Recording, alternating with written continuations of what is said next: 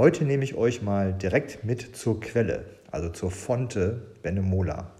Liegt an einem kleinen Rundwanderweg hier von etwa knapp 5 Kilometern und da kommt ihr jetzt einfach mal mit. Hier stehe ich jetzt also an der Hauptquelle der Fonte Benemola und da kommt wirklich echt viel Wasser raus. Könnt ihr das so sehen? Ich mache jetzt mal einen Schwung hier rum. Dieses Wasser, das fließt dann da runter. Und da hinten ist dann nochmal so ein kleiner Wasserfall. Und dann geht das weiter. Ich stehe jetzt hier im Fluss auf Steinen. Da hinten ist so eine Art Wehr oder ein Wasserfall. Gehe ich gleich nochmal hin. Und jetzt mache ich mal einen Schwenk hier rüber. Ihr seht hier diese Brücke mit Steinen. Muss man schon ein bisschen vorsichtig sein. Ich möchte hier nicht reinfallen.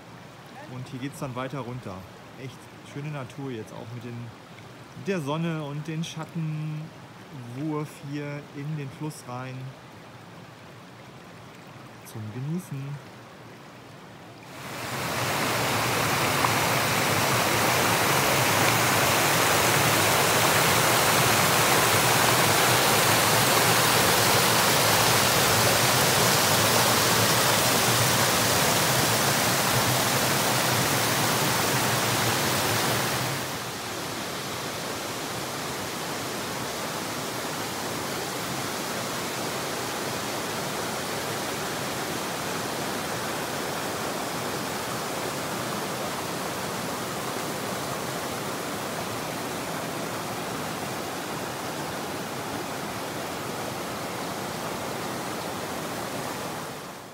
Das Wasser der Fonte Benemola hat dafür gesorgt, dass hier vor über 100 Jahren dann auch Landwirtschaft betrieben wurde.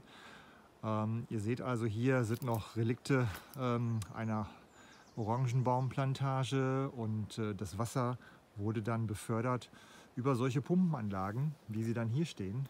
Hier seht ihr also die Zahnräder und hier unten war das Wasser dann drin. Das wurde dann entsprechend hochgepumpt und floss dann hier über ein schon intelligentes Rohrsystem hier wieder rein und verteilte sich dann anschließend auf die zu bewässernden Flächen hier im Tal der Fonte Benemola. Und angetrieben wurde das Ganze dann wahrscheinlich hier über Esel oder Pferde. Und ich bin jetzt mal so ein Pferd, das heißt, ich gehe jetzt hier rum und muss jetzt hier dieses Zahnrad antreiben. Ihr seht das hier, da wurde dann das Wasser entsprechend hochgepumpt aus diesem Loch.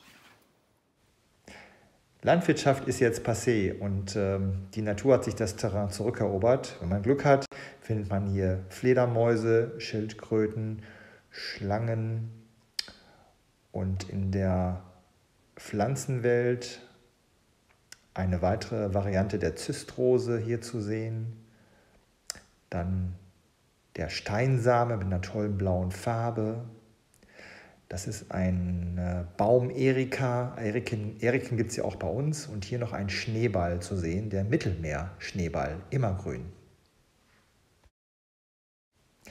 Das war's für heute. Ich werde demnächst nochmal ein spezielles Video machen, vielleicht einmal wöchentlich zur Botanik mit den absoluten Highlights.